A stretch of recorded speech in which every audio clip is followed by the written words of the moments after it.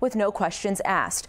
Local 12's Chelsea Sick is live with what you need to know before today's event. Chelsea, good morning. Jenna, good morning. Street Rescue hosts 3 of these events a year. This is their second one, and it will be hosted here at Westwood United Methodist Church at 10 o'clock this morning. Now, organizers will collect unwanted firearms, weapons, and ammunition. We want to show you some video of those weapons the group has collected in the past. Organizers say after those guns are collected, they run background checks on those guns to see if anything is wrong with them or if they're stolen. Regardless, this does not come back on the person who turns it in. During each collection event, organizers say they receive up to 20 guns at a time. Those who turn in one today can receive a gift card to Meijer, Kroger, or Walmart.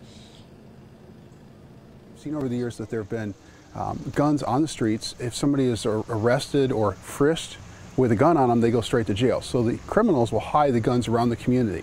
People know where they're at. They're hidden under air conditioners. They're hidden in mailboxes, vacant buildings, and then the criminals will go out, grab those guns, commit violence, and then hide them, and nobody can find out where the guns are at.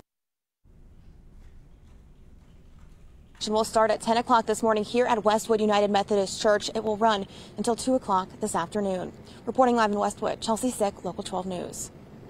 Chelsea, thank you. Now, Street Rescue says if weapons are collected or functional, they'll be sold to a licensed federal firearms dealer. They'll then sell it to someone who can legally own it, and those funds go back into the program to make events like this one today possible. And turning to other local news this morning, a Northern Kentucky jailer